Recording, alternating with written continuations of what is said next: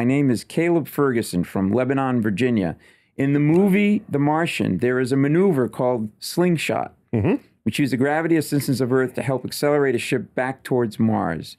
My question is this technique used in real life? And if so, do you think it would be possible to attempt this maneuver using a black hole? So, first of all, a slingshot is used in 100% of our missions to the outer planets. Right. Voyager 1 and 2, Cassini. There's no other way we want to get to the outer solar system.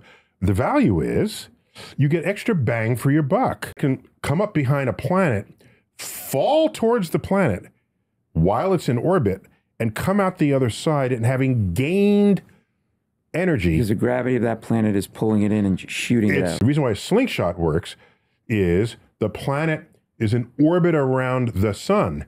And as you approach the planet, yes, the gravity will pull you in, but the gravity is pulling you into a moving planet. But that's bringing you into the reference frame of the planet itself.